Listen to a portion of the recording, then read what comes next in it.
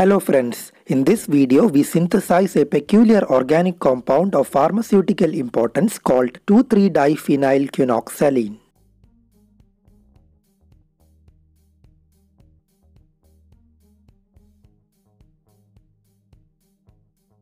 2,3-diphenylquinoxaline is formed by the condensation of o-phenylenediamine with benzil. It is an important pharmaceutical agent because of its anti-protozoal, anti-helminthic, anti-cancer and antiviral properties. Materials required for this preparation includes 2.1 grams of benzil, 1.1 gram of o-phenylenediamine and 16 milliliters of ethanol. Fix a small 100 ml round bottom flask on a stand and then start adding the pre-weighed 2.1 gram of benzil. Benzil was synthesized in one of my previous videos. I will put a link to that in the description. Next, add 10 ml of ethyl alcohol to the compound in order to dissolve it. Mix with the help of a glass stirring rod.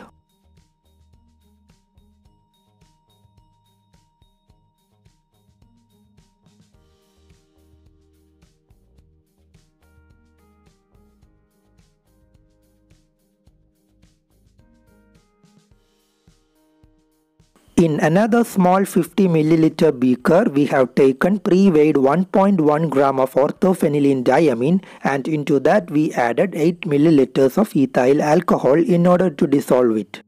Swirl the flask around in order to dissolve the compound in alcohol.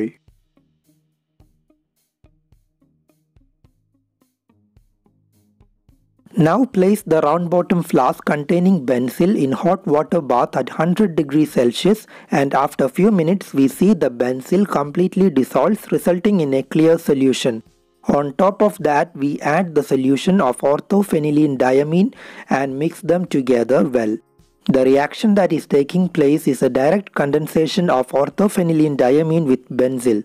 After 30 minutes, we take it out from the water bath and let it to cool to room temperature. Then we add few milliliters of distilled water until slight cloudiness persists.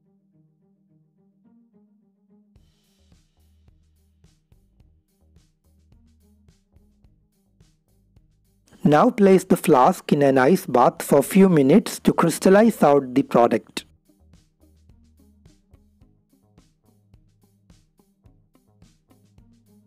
Next, the crude product was filtered by a simple gravity filtration method.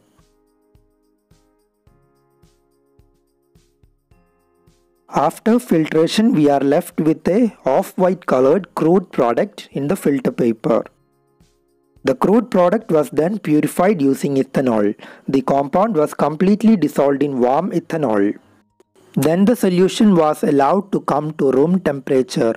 Beautiful cotton ball-like crystalline growth was observed in the beaker.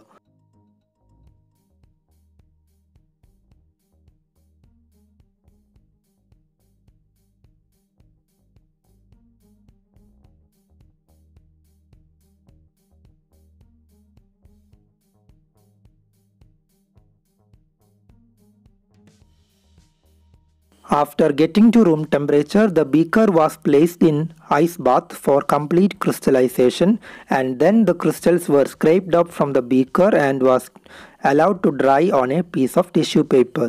Here you can see the final product.